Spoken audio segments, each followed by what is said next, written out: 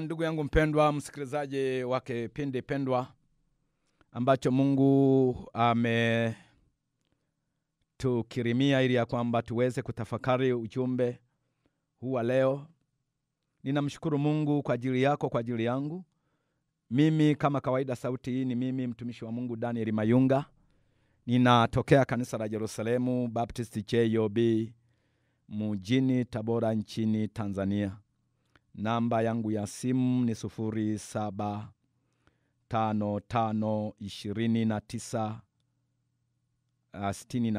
0755296181. Na kama uko nje ya nchi unaanza na alama ya kujumlisha 255. Kisha unajaza hizi namba 755296181. Kwa maombi na ushauri au unahitaji kuonana nami, piga hii namba. Namba hii pia inapatikana WhatsApp. Nguvu ya damu ya Yesu kushughulikia matatizo ya kurithi. Nguvu ya damu ya Yesu kushughulika na matatizo ya kurithi. Kwa hiyo ndio somo la leo, nguvu iliyo katika damu ya Yesu kushughulika na matatizo ya kurithi.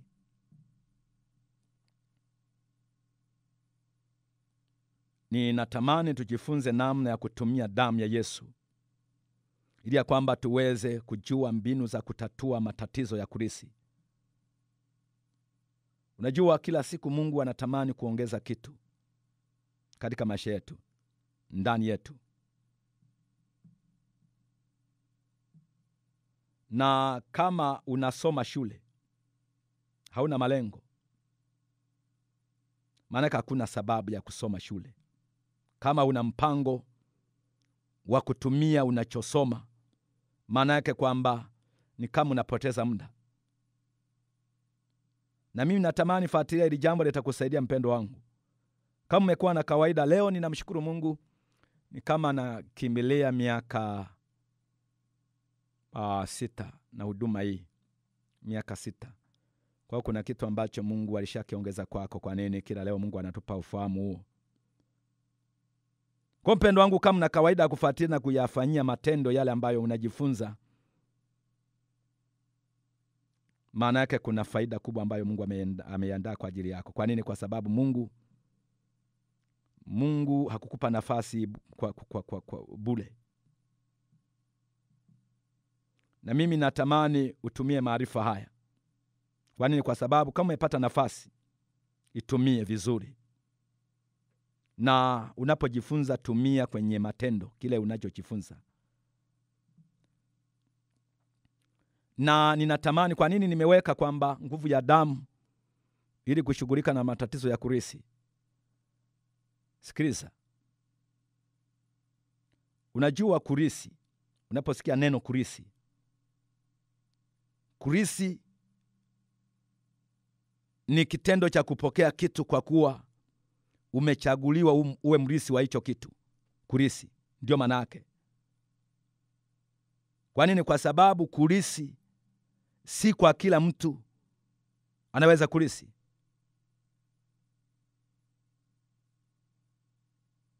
Kwa hiyo tumepewa kurithi. Unapewa kurithi na mtu mwingine.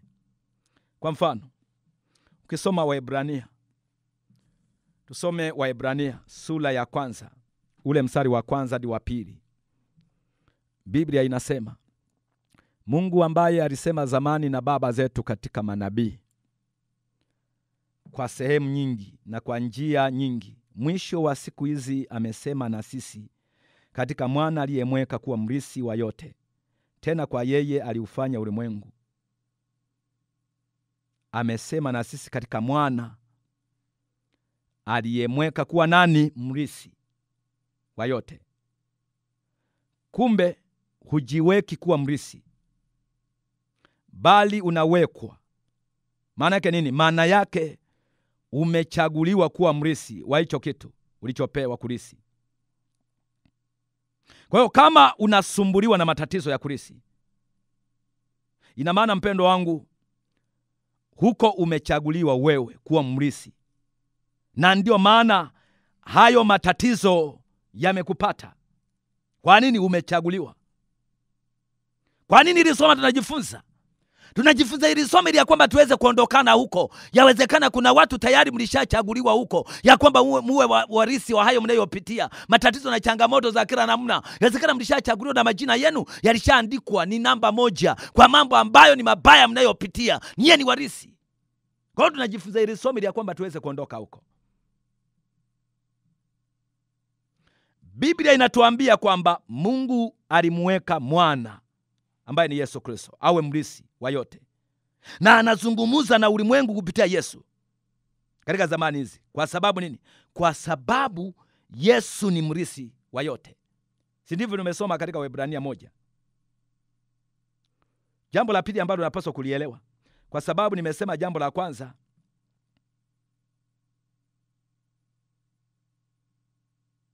kurithi ni kitendo cha kupokea kitu kwa kuwa umechaguliwa uwe mrithi wa hicho kitu. Lakini namba 2, kurithi ni kitendo cha kupewa kitu kiwe chako kama mrithi, kitu ambacho kilikuwa cha mwingine. Maana yake unapewa kitu kiwe chako kama mrithi, wakati kile kitu ambacho umepewa kilikuwa cha mwingine. Kuna matatizo unapitia, mpendo wangu, sio ya kwako. Yalikuwa yanawahusu wale na wale, lakini mwisho wa siku kwa nini wakaona uhalali ya kwamba wao wapaswi kuendelea na yale mateso? Wakaona wewe ndio unafaa, na ndio maana leo unapitia magonjwa ya kurithi. Nini? Kwa sababu yalinuiwa huko na wewe ukapewa uhalali wa kurithi hayo matatizo. Mungu anasema leo kuna kila sababu ya kuyashughulikia. Kwa nini? Kwa sababu uweza upo. Iko damu iliyomwagika hapo Kalvari, na ndio maana Mungu anasema leo lazima tukumbuke ya kwamba hili wiki tunakumbuka mateso ya Mwokozi Yesu Kristo, namna ambavyo alisulubiwa akamwaga damu yake ya thamani. Hiyo damu ilikuwa na kazi maalumu kwa ajili ya kumaliza matatizo ya kurithi. Katika maisha kwetu hakuna sababu ya kuendelea na matatizo wakati damu ya Yesu ipo. Sikiliza, ukisoma Waebrania utanielewa hii pointi. Waebrania sura ya 1 tuliyoisoma, ule mstari wa 3 hadi wa 4. Nimesema hivi, kurithi ni kitendo cha kupewa kitu kiwe chako kama mrithi, na kile kitu unachopewa kilikuwa cha mwingine. Ukisoma Waebrania sura ya 1 mstari wa 3 hadi wa 4, Biblia inasema, yeye kwa kuwa ni mng'ao wa utukufu wake na chapa ya nafsi yake, akavichukua vyote kwa amri ya uweza wake, akisha kufanya utakaso wa dhambi, aliketi mkono wa kuume wa ukuu huko juu. Amefanyika bora kupita malaika, kwa kadiri ya jina alilolirithi lilivyo tukufu kuliko lao. Unapata picha gani hapa? Kumbe jina la Yesu, mpendo wangu, halikuwa jina la Yesu, bali lilikuwa jina la baba yake. Maana yake nini? Maana yake jina la kurithi. Kwa nini? Baba yake alimpa mtoto kama urithi. Kama hujaelewa, soma Yohana 17 ule mstari wa 11. Biblia inasema hivi, wala mimi simo tena ulimwenguni, lakini hawa wamo ulimwenguni, nami naja kwako, Baba mtakatifu, kwa jina lako ulilonipa, walinde hawa, ili wawe na umoja kama sisi tulivyo na umoja. Yesu anasema kwamba Baba, hili jina sio langu, hili ni jina la kwako, ni jina ulilonipa kama urithi. Unajua huwezi kurithi kitu cha kwako. Kama jina la Yesu ni bora kuliko la malaika, huwezi ukarithi kitu cha kwako. Kama lilivyo jina la Yesu, namna ambayo lilivyo bora kuliko la malaika. Maana yake nini? Huwezi kurithi jina la kwako. Kwa nini? Kwa sababu lilikuwa la mtu mwingine hilo jina. Kuna matatizo mpendo wangu yanatembea na majina. Lazima ujue ya kwamba leo tunahitaji kwenda kuitumia damu ya mwanakondoo iliyomwagika, na hii ni ishara ya kutoka katika utumwa. Tunasoma habari ya wana wa Israeli miaka 400 wako utumwani wanateseka. Mwisho wa siku Mungu akasikia kilio chao, Mungu akayaona machozi yao, Mungu akaona masikitiko yao. Mungu akamtuma Musa kwenda kuwatoa Israeli, lakini kulikuwa na sharti ambalo walipaswa kuliishi: damu. Ukisoma Yohana 17 ule mstari wa 6, Biblia inazungumza hivi: jina lako nimewapa watu wale ulionipa katika ulimwengu. Maana yake kwamba jina lako nimewarisisha, nimewazihirishia. Jina lako nimewazihirishia watu wale ulionipa katika ulimwengu. Walikuwa wako ukanipa mimi, na neno lako wamelishika. Unaona nini hapa? Jina ambalo Mungu ametuzihirishia ni jina la Yesu. Kwa nini? Ukisoma Yohana 10:25, maandiko yanasema, Yesu akawajibu, naliwaambia, lakini ninyi hamkusadiki. Kazi hizi ninazozifanya kwa jina la Baba yangu ndizo zinazonishuhudia. Maana yake nini? Jina la Yesu lilikuwa ni jina la Baba yake. Ukisoma Yohana 5:43, Biblia inasema, mimi nimekuja kwa jina la Baba yangu, wala ninyi hamnipokei. Mwingine akija kwa jina lake mwenyewe, mtampokea huyo. Yesu anamaanisha nini hapa? Hili jina amerisi kwa Baba yake, na amerisi kwa kazi maalum. Na sababu moja ya wapo ya kupewa jina hilo ni kwa sababu ya urisi. Kwa hiyo ni muhimu mpendo wangu kujua hili, ili kwamba uweze kushughulika na kitu cha kurisi. Kwa nini? Kwa sababu kitu cha kurisi hujipi wewe. Ina maana unachaguliwa na mtu fulani. Walikaa makaburini wakapiga kura zao, mwisho wa siku wakasemezana, mizimu ikatambua ikasema, hii habari itaenda kwa nani? Huu mkoba utaenda kwa nani? Hii shida itaenda kwa nani? Hili mzimu litaenda kwa nani? Mwisho wa siku kura ikapita ni wewe. Ndio maana unapitia hayo.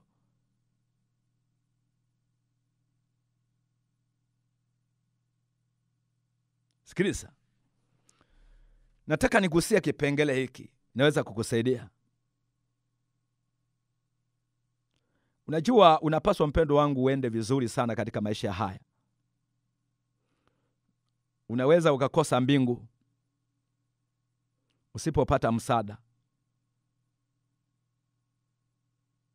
Utakwama hata kwenda mbinguni. Kwa nini? Kwa sababu ya matatizo tu ya kurisi haya. Nataka nikwambie hivi, kwa sababu tunazungumza na nguvu ya damu ya kushughulika na matatizo yako ya kulisi. Ngoja nikwambie,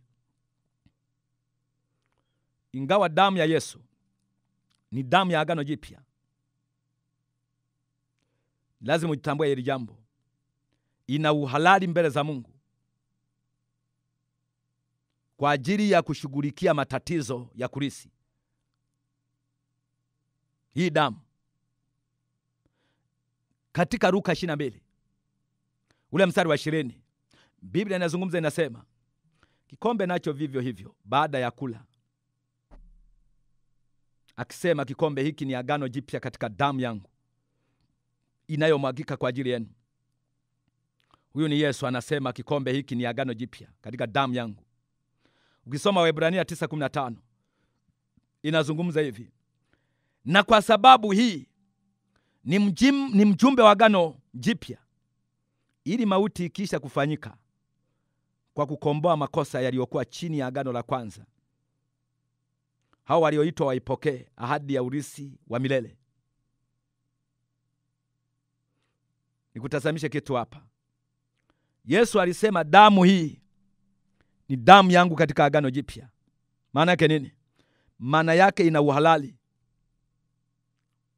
wa kutatua matatizo yako, hata kama hayo matatizo ni ya zamani. Kwa nini? Kwa sababu kupitia mauti ya Yesu ni kwa ajili ya kukusaidia mtu wa Mungu ambaye umebanwa na kufungwa,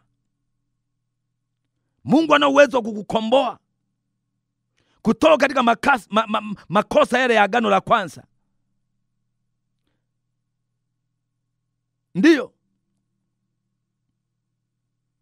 Kwa hili jambo lielewe mpendo wangu, litakusaidia. Damu ya Yesu siku zote mpendo wangu usipoitumia haina faida kwako. Lazima uitumie damu hii. Damu ya Yesu usipoitumia haina faida kwako. Kwa ndio maana nikakwambia leo tuitumie hii damu uweze kushughulika na matatizo yako ya kurisi. Unajua damu hii ya Yesu usipoitumia hata Mungu haitumii. Kwa nini? Si ndivyo Wakorinto wa kwanza 5:7 inasema? Maandiko yanasema hivi: basi jisafisheni mkatoe ile chachu ya kale, mpate kuwa donge jipya, kama vile mlivyo hamkutiwa chachu. Kwa maana Pasaka wetu amekwisha kutolewa kuwa sadaka, yani Kristo. Pasaka wetu amekwisha kutolewa. Nini maana yake? Yesu ni sadaka. Na kwa maana hiyo Pasaka ni jina la sadaka. Unaposikia Pasaka, ukisoma Kutoka 12:21-23, maandiko yanasema hivi: hapo ndipo Musa akawaita wazee wa Israeli na kuwaambia, nendeni mkajitwalie wana kondoo kama jamaa zenu zilivyo, mkamchinje Pasaka. Nanyi twaeni tawi la hisopo, mkalichovya katika ile damu iliyo bakulini, na kukipiga kizingiti cha juu na mimo miwili ya mlango. Kwa damu iliyo katika bakuli, damu iliyo katika bakuli, Mungu anasema kwamba tena mtu yeyote miongoni mwenu asitoke mlangoni mwa nyumba yake hata asubuhi, kwa kuwa Bwana atapita ili awapige hao wa Misri. Na hapo atakapoiona hiyo damu katika kizingiti cha juu na katika ile mimo miwili, Bwana atapita juu ya mlango, wala hatamwacha mwenye kuharibu aingie nyumbani mwenu kuwapiga ninyi. 12:13 tulivyosoma, tukisoma 12 hadi sura ya 12 hadi 13, Biblia inazungumza hivi: maana nitapita kati ya nchi ya Misri usiku huo, nami nitawapiga wazaliwa wa kwanza wote katika nchi ya Misri, wa mwanadamu na wa wanyama, nami nitafanya hukumu juu ya miungu yote ya Misri. Mimi ndimi Bwana, na ile damu itakuwa ishara kwenu katika zile nyumba mtakazokuwamo. Nami nitakapoiona ile damu, nitapita juu yenu, lisiwapate pigo lolote likawaharibu nitakapoingia nchi ya Misri. Sasa nisikilize mpendo wangu, damu ya Yesu mpendo wangu ni damu ya Pasaka. Na maana ya Pasaka sio sikukuu tu. Pasaka mpendo wangu ni sadaka kwanza, ndipo baadaye iwe sikukuu. Kwa nini? Mungu alisema fanyeni hivi kwa ukumbusho, kwa ukumbusho wa tendo hili katika vizazi vyenu vyote. Maana yake nini? Maana yake wachinje kondoo, na yule kondoo aliyechukuliwa alikuwa na damu ndani yake, na Biblia inazungumza, inasema achinjwe, na baada ya kuchinjwa damu iwekwe kwenye bakuli. Na Biblia haisemi kwamba ni kiasi gani na size gani ya bakuli.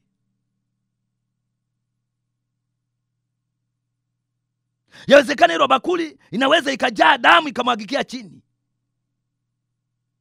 lakini walikuwa wanatakiwa kuchukua hisopo na kuchovya na kupiga juu ya kizingiti cha juu, mimo ya milango. Maana hiyo ndio ilikuwa ishara. Kwa hiyo damu iliyokuwepo kwenye bakuli sio ishara ya damu iliyoko kwenye kondoo. Na Mungu anasema nitakapoiona damu. Damu ipi? Iliyo katika kizingiti cha juu. Maana yake nini? Kwenye mimo ya milango. Nikiiona hiyo damu, Mungu anasema, ndipo atahukumu miungu ya Misri. Anapoiona damu. Kwa mpendo wangu, lazima ujue hili jambo. Bila kuitumia damu hii ya Yesu Kristo, nakwambia utaendelea na matatizo ya kwako. Nini? Kwa sababu Mungu anazungumza ya kwamba aweze kushughulika na miungu ya hapo Misri. Cha kwanza lazima aone damu. Kwa hiyo siku ya leo mpendo wangu, kumbe Mungu anatamani ujue ya kwamba damu inayo nguvu ya kumaliza matatizo yote ya kurisi. Unaposikia miungu ya Misri ilikuwepo hapo Misri, ilikuwa inatumika kuwatumia Israeli. Na mwisho wa siku Mungu aliposikia kilio chao, Mungu akatoa maelekezo kwa njia ya Musa, anawaambia ya kwamba ni lazima watii kwa sababu Mungu anaangalia damu. Akawaambia wachinje mwana kondoo, na mwisho wa siku waweke damu kwenye bakuli, na kila ambacho kilikuwa kinafuata ya kwamba wachukue hisopo, na mwisho wa siku wapaka kwenye vizingiti vya milango, kwenye mimo ya milango. Na mwisho Mungu anasema pale atakapoiona ile damu, ndipo anashughulika kuihukumu miungu ya Misri. Ndipo inakuwa sababu kuwapiga wazaliwa wa kwanza wa Misri, wa wanyama na wanadamu. Ndipo inakuwa sababu ya kuzuia mharibu asiwaharibu. Na anasema hivi, ile damu iliyokuwa juu ya mlango ilikuwa ni kidogo sana.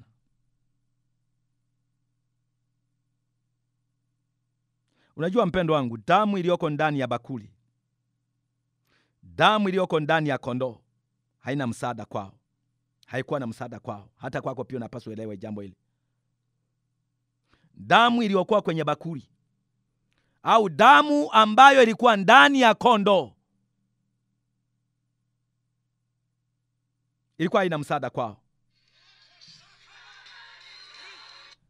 Haikuwa na msaada kwao. Unajua mpendo wangu, unaweza ukawa na damu ya Yesu isiweze kukusaidia. Kwa nini? Mungu, tunasoma habari hii, alitaka watumie ile damu kwa imani. Kwa siku ya leo, tumia damu ya Yesu kwa imani. Kwa nini? Kwa sababu imani bila matendo imekufa. Kwa unatakiwa sana mpendo wangu kufuatilia kwa makini matumizi ya damu. Na ukishindwa kufanya hayo, huwezi kufanikiwa. Kwa nini? Kwa sababu unaposoma habari za mashahidi ambao wanatajwa ni watatu: Baba, Neno na Roho. Halafu unajua hawa ni mbinguni. Unapokuja hapa chini kuna damu, Roho na maji. Hawa ni mashahidi wa duniani. Roho Mtakatifu yuko pande mbili. Kwa hiyo damu usioitumia duniani haikusaidii mbinguni. Kwa nini? Kwa sababu huwezi okoka baada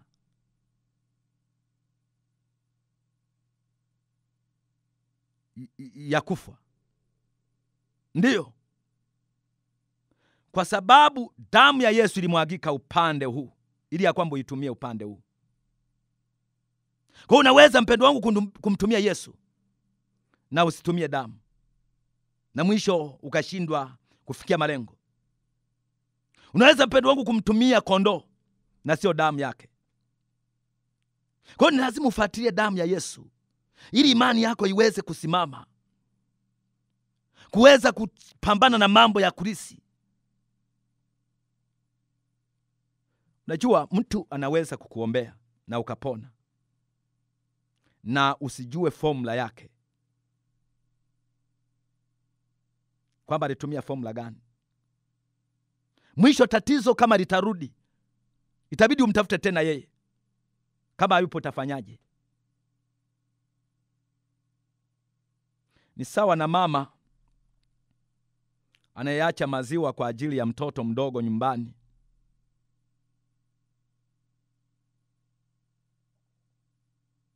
Unapoyaacha yale maziwa, lazima utamwachia mtu wa kazi. Na kazi ya huyu mtu wa kazi, binti wa kazi, ni kumpa maziwa mtoto. Kwa nini? Kwa sababu yeye hajui kutengeneza. Lazima umfundishe kutengeneza, hata kama haupo, ili ya kwamba atengeneze. Kwa hiyo lazima, mpendo wangu, ili jambo likusaidie. Mungu akaniambia waambie watu wangu siku zote wao na ufahamu. Kwa nini? Kwa sababu hii damu ilimwagika. Tunakumbuka habari ya Mwokozi pale alipokuwa hapo msalabani, namna ambavyo alipokata roho, pazia lilipasuka. Lengo lilikuwa ni kutufundisha njia ya kuitumia damu yake. Kwa hiyo hata siku ya leo, mpendo wangu, jizoeshe kuitumia damu ya Yesu juu ya maagano yaliyowekwa juu yako hukujua. Yawezekana, mpendo wangu, walikutamkia mambo ya ajabu hao waliokutangulia, na leo Mungu anatamani ya kwamba uitumie damu kwa ajili ya kumaliza tatizo hilo, tatizo la kulisi. Yawezekana jina lako hilo ni jina la kulisi, kwa ni lazima tuitumie damu. Yesu mwenyewe anasema hilo jina la Yesu ni jina ambalo lilisishwa na baba yake. Kwa ni lazima ujue, mpendo wangu, unapolisi jambo sio kwamba ni la kwako, ulilisishwa ili ya kwamba libebe nafasi ya yule aliyekulisisha. Kwa hakuna sababu ya kuendelea na matatizo ya kulisi. Iko damu ya mwana kondoo iliyoachiliwa kwa ajili ya sisi kutusaidia. Na nikutie moyo leo kwamba muda ambao tatizo hilo limekuwepo si kikwazo mbele ya uweza wa damu ya Yesu, mpendo wangu. Bila kuangalia hilo tatizo ni la muda gani, damu ya Yesu ina uwezo sana. Tukisoma Kutoka 12 ule mstari wa 41 hadi 42, Biblia inazungumza, inasema,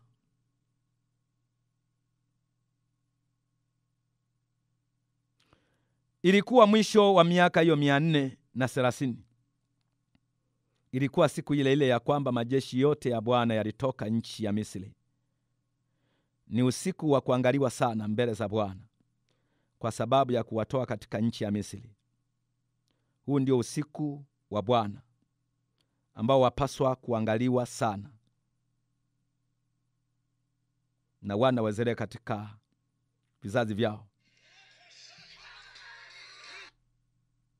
katika vizazi vyao. Kwa hiyo kama damu ya kondoo, na Mungu aliweka neno, na Mungu aliweka neno,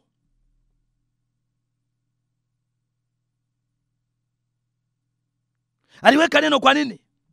Ili ya kwamba liweze kushughulikia shida ya utumwa wa wana wa Israeli kwa miaka 430. Kama Mungu aliweka neno ili ya kwamba liweze kushughulika kwa ajili ya wana wa Israeli ndani ya miaka 30 wameteseka huko Misri, ngoja nikwambie leo, kama damu ya mwana kondoo,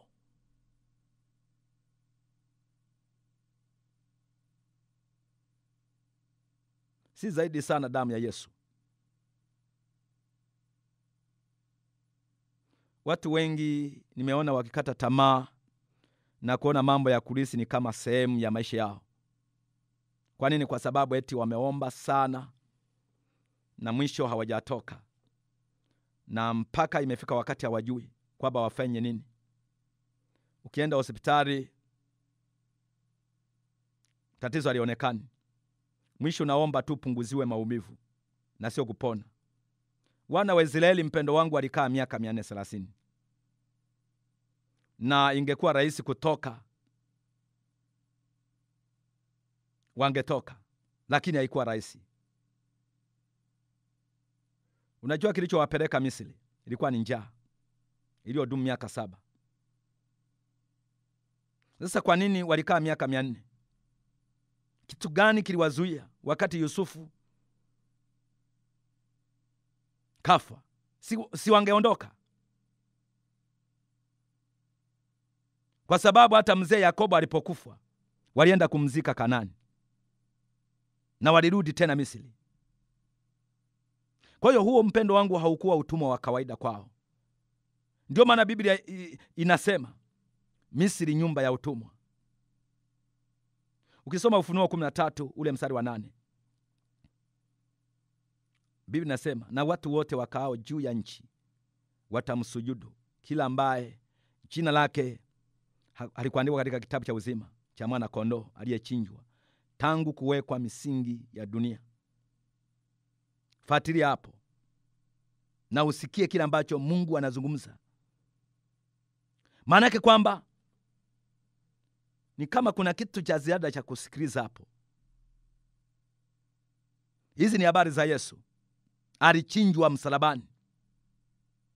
Na Mungu hapa anataka kutuambia kwamba damu ya Yesu inaweza kushughulika na tatizo ambalo lipo tangu kuwekwa misingi ya dunia. Ndiyo.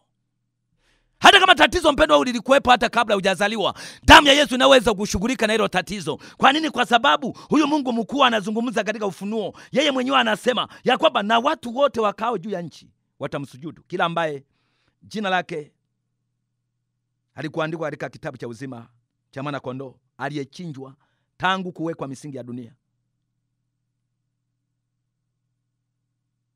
Kwa hiyo mpendwa wangu, damu ina uwezo wa kushughulikia tatizo hata kama lilikuwepo tangu misingi ya ulimwengu haijawekwa. Ile damu ilimwagika msalabani, inaweza kushughulika na tatizo hilo ulilo nalo. Kwa mpendwa wangu, ili jambo likusaidie. Ndio maana Mungu akaniambia nikwambie ya kwamba iweze kukusaidia. Iweze kukusaidia. Kwa hakuna sababu mpendwa wangu ya ukata tamaa kwa sababu ya shida na tatizo au changamoto ulio nayo. Ni lazima ujue yuko Mungu aliye hai, aliyotoa uhai wake akamwaga damu. Na hiyo damu kazi yake Mungu anaagiza ya kwamba tunapoitumia vizuri ndani ya wiki hii, katika siku hii ya leo, Mungu anasema inayo uwezo wa kutoa changamoto yako. Haijalishi hiyo changamoto hata kama ilikuwepo hata kabla ya misingi ya ulimwengu haijawekwa. Mwana kondoo anazungumzwa, alichinjwa hata kabla ya misingi ya dunia haijawekwa. Maana yake ni Yesu Kristo. Kwa hakuna sababu mpendwa wangu, kumbe ni lazima ujue ya kwamba damu inapokuwa kwenye bakuli ni kama haina kazi. Paka utumie hisopo kupaka mimo ya milango yako. Na mwisho wa siku Mungu anasema ndio inakuwa sababu ya tatizo lako kuondoka. Maana ndicho ambacho Mungu anasema. Malaika aliyekuja ambaye alikuwa ni malaika wa kifo, hatuoni kwamba anaangalia damu iliyo aliangalia damu iliyokuwa kwenye bakuli. Bali kila ambacho aliangalia ni damu iliyokuwa kwenye mimo na vizingiti vya milango. Ndicho ambacho hata wewe unapaswa ukielewe katika siku ya leo. Mungu ninakushukuru. Mungu mwema, muumba mbingu na dunia. Mungu naishi na kutawala. Ninakubariki Baba mwema. Unaweza, unafaa mfalme. Ni wewe peke yako Mungu uliye karibu nasi kila wakati. Mfalme, ni wewe peke yako Mungu uliyotoa uhai wako kwa ajili yetu. Simama Mungu, kwa sababu ni wewe tumaini letu, kwa sababu kila wakati unatufundisha ili kwamba Mungu tupate faida. Simama Mungu, kwa sababu unatafuta watu wafundishwao ili kwamba Yesu wafundishe waweze kupata faida. Na watu wako siku ya leo wamekubali Mungu kutazama uso wako, kutafuta uso wako. Na mimi naachilia damu yako iliyomwagika hapo Kalvari ikaweza kushughulika na matatizo yao. Tazama huyo mtu Mungu ana matatizo ya kurisi, lakini Mungu umemfundisha leo ya kwamba itumie damu yako Mungu iliyomwagika hapo Kalvari iweze kumaliza tatizo la kwake. Nitangaze neema ya kumsaidia siku ya leo. Hakuna mwingine wa kumsaidia na alikaweza, na nguvu zako zitembee Mungu pamoja naye mtumishi wako. Hakuna mwingine wa kumsaidia. Tatizo lake Mungu limekuwa muda mrefu. Tazama Mungu, imefika wakati amekata tamaa hata kuomba. Imefika wakati ameshindwa kuomba kwa sababu ya tatizo la kwake. Kumbe tatizo la kurisi. Maana tumesoma habari ya kwako Mwokozi Yesu, unajitambulisha mwenyewe, unasema hilo jina la Yesu ni jina la baba yako, maana lilikuwa ni jina la kurisi. Mungu wetu mwema, simama mfalme, tuone mkono wako kwa ajili ya mama huyu, kwa ajili ya baba huyu, kwa ajili ya kijana huyu, kwa ajili ya mtoto huyu, kwa ajili ya maisha ya kwake. Nitangaze ushindi katika siku ya leo katika jina la Yesu. Na mkamata mfalme wanga anayetuma magonjwa ya kurisi katika nyumba hiyo siku ya leo, na kamata hila zake zote, ana sehemu tena katika maisha ya huyu mtu katika jina la Yesu. Nikitangaza ushindi katika maisha yake, ukaweza kujidhihirisha na kuonekana. Damu ya thamani nimweke Margaret Mdiasi mikononi mwako, mtumishi wako, mwinue pamoja na familia yake yote, wanae wote ni wale tembele zako, Eradi pamoja na Beatrice pamoja na Gredina na watoto wake na wajukuu zake wote, ni wasogeza mikononi mwako. Mwalimu Elizabeth Elisabeti Masanja nimlete mikononi mwako. Kambarikia mtumishi wako yeye na mume wake na watoto wake, niwaweke mikononi mwako. Sana kwa Guduraki nimsogeze mikononi mwako. Mbarikia mtoto huyu, mbarikia mtumishi wako Guduraki, nimsogeze madhabahuni pako Mungu. Mwinue mtoto wako. Sana kwa Guduraki Christopher nimlete mikononi mwako. Mwinue Bwana, mwinue Bwana, mwinue Bwana, mwinue Bwana, mwinue Bwana, mwinue Bwana. Simama mbarikie mtoto wako. Sande kwa ajili ya Charity nimlete mikononi mwako. Sande kwa ajili ya Ebenezeri nimlete mikononi mwako. Wainue watoto wako, nitamke ushindi juu yao, nitamke baraka juu yao. Ana Emmanuel Mugaji nimlete mikononi mwako. Mume wake Mwalimu George na mtoto wa Gladness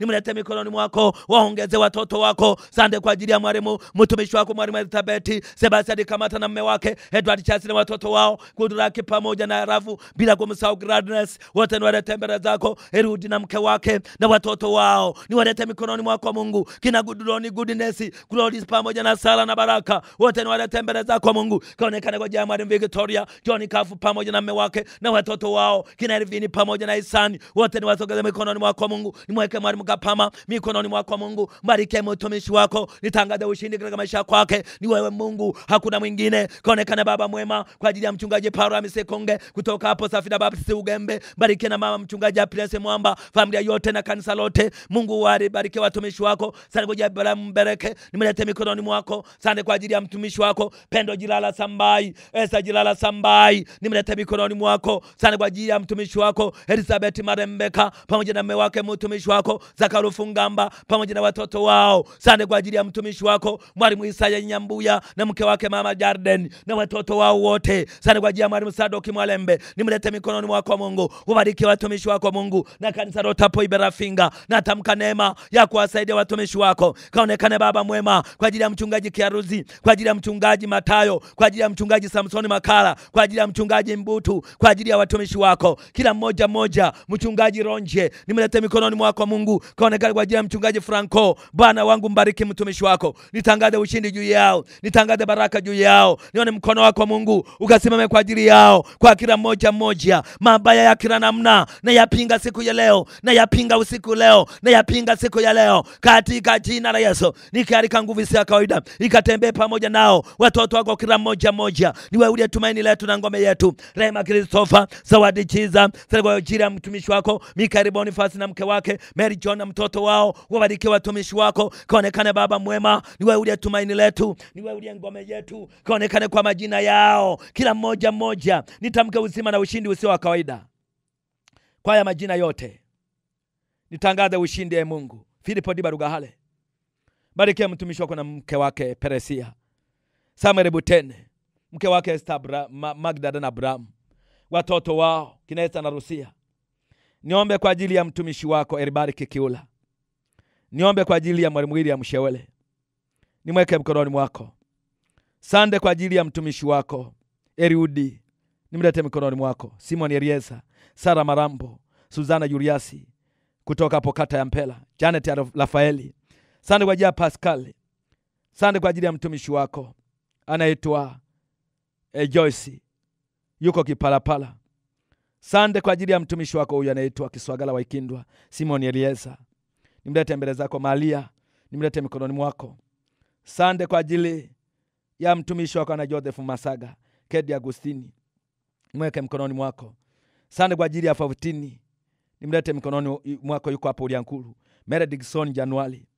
Sande kwa ajili ya mtumishi wako na Athumani Makwale, Lozi Lazalo kutoka hapo Kigwa Sande kwa ajili ya Daudi Charles Kashindie, nimlete mbele zako Mungu. Sande kwa ajili ya Joseph Kapilima. Sande kwa ajili yake mtumishi wako. Sande kwa ajili ya mtumishi wako Samueli kutoka Kahama, nimweke mkononi mwako. Sande kwa ajili ya Stefano Matayo Daudi, Neema Josefu Yona Christopher. Asante kwa ajili ya Tatu Abdala. Asante kwa ajili ya Gloria Gideon Changala, mama wa Herieti, nimlete mikononi mwako. Mama wa Herieti, nimlete sogeza mikononi mwako Gloria Gideon Changala. Asante kwa ajili Simvorosa William Matiku, Andingile Morgan kutoka Ipuli. Asante kwa ajili Trifoni Mtolela, nimlete mikononi mwako. Asante kwa ajili ya mtumishi Komasa Hamisi, nimweke mikononi mwako. Joshua Malale Masanja, Kanari Msafu Matale, Yona Isai. Asante kwa ajili ya Gilesi, nimlete mikononi mwako. Asante kwa Rebeka Damu, Furaha Haruna, Monica Alexander Luyeyam. Asante kwa Joyce James Karuguyu, Maria Rupamba, Agnes Silvester, Salome Edwardi kutoka hapo Cheyo. Nimlete mikononi mwako. Akambarikia mtumishi wako. Asante kwa ajili yake mtumishi wako Mama Witi. Niombe kwa ajili Mama Winnie, Samuel Kadushi, Jenny Mwita, Richard Mirangton. Nimsogeze mikononi mwako. Asante kwa Mama Emma.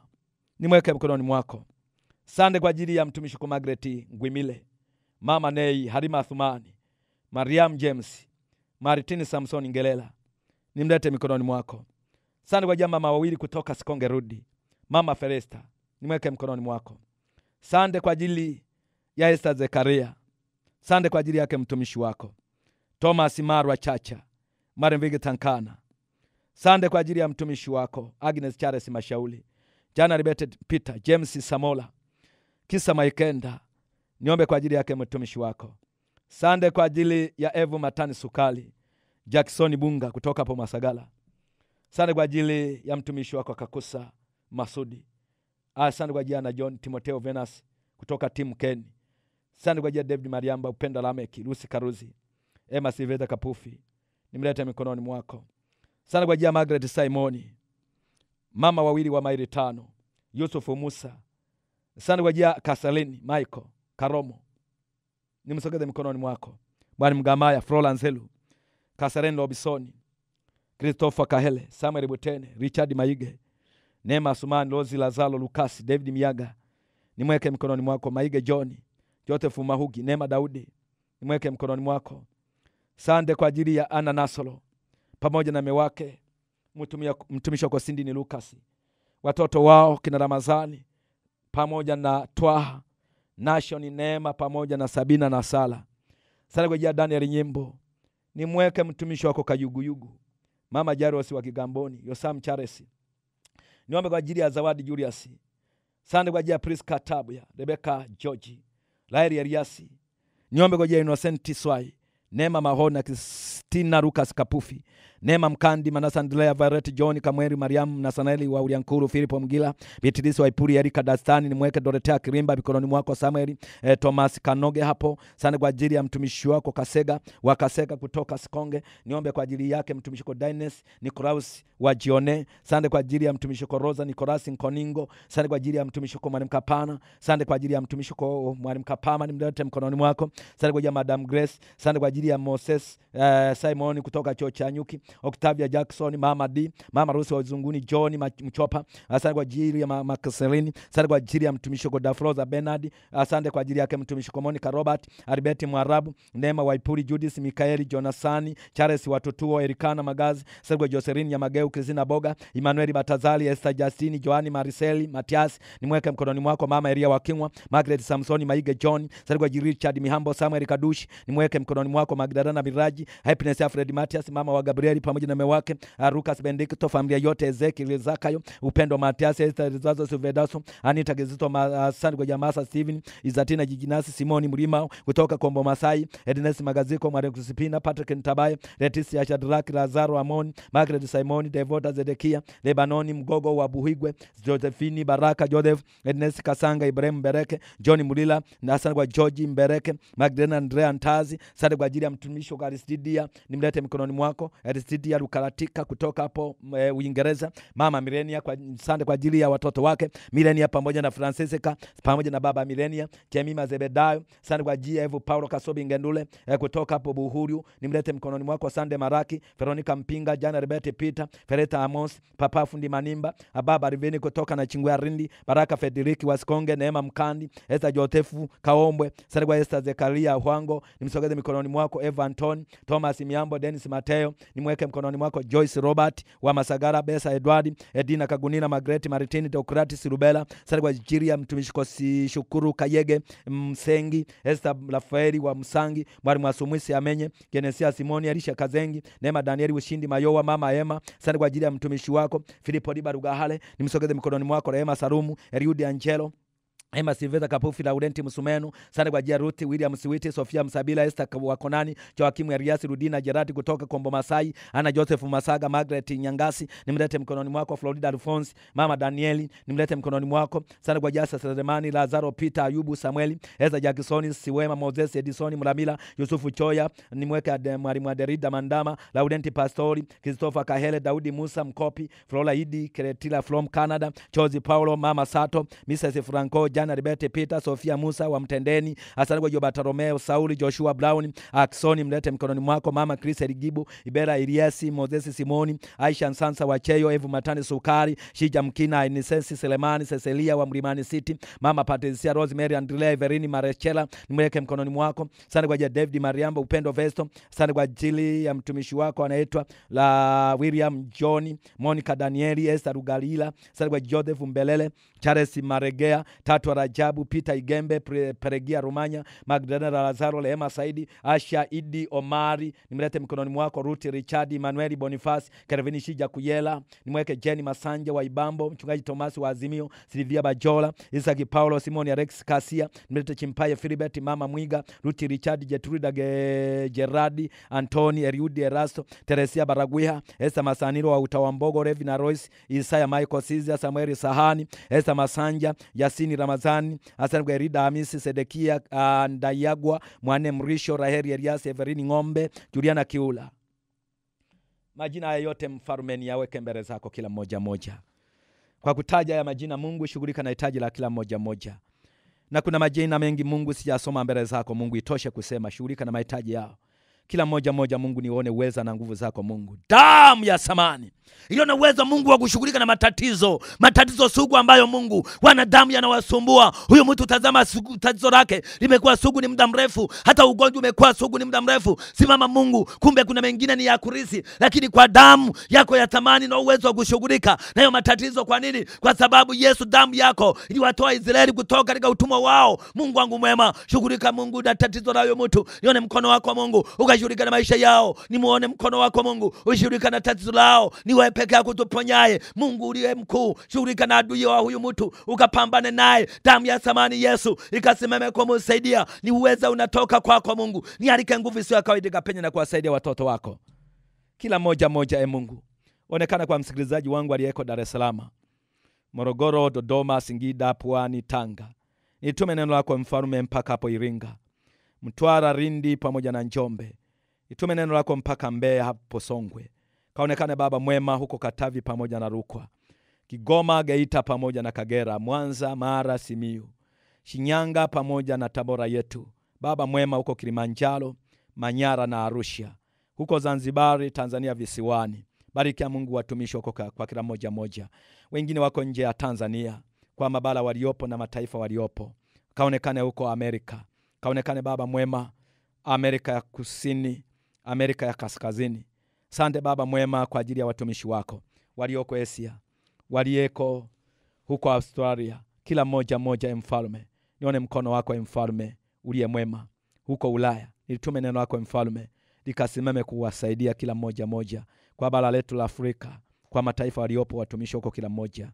Damu ya ushindi kasafishe matatizo yote.